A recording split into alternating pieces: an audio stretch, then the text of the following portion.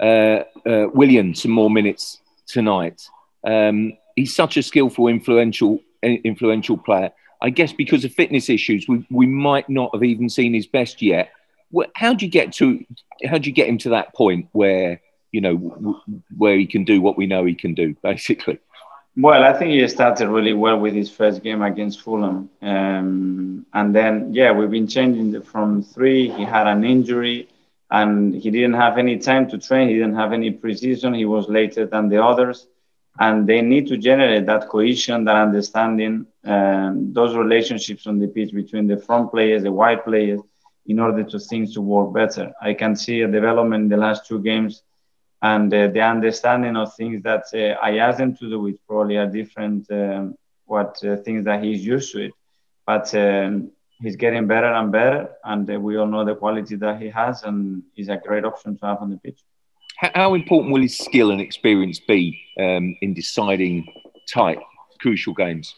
Yes, I think he's a player that can make the difference. As you said, he's got the ability to find that last action to open the door when everything is really tight, to score a goal, to create an assist, and as well the personality understanding that he has on the pitch to manage the game the way we need to in certain moments. And at Old Trafford, I think he did that really well as well. Thank you. Mark Owen. In the league, you've clearly shored things up very well. You've got a very good defensive record, but you haven't been scoring many goals. Is that a consequence of the fact that you've had to keep things so tight just to get you over this sort of initial burst of games?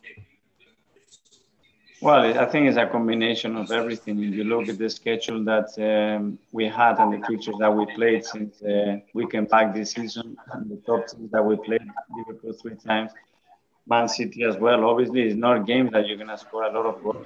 Something that we mentioned in the last few weeks that we have improved not only the goals, but the creativity, the consistency that we needed in the final third, and being more productive. The last few weeks, we found teams with lower blocks. We've been training that more. We've been experiencing that more throughout the games. And tonight, you could see a big improvement as well. And that's probably the final bit that we need as a team, because in other many areas we have improved a lot.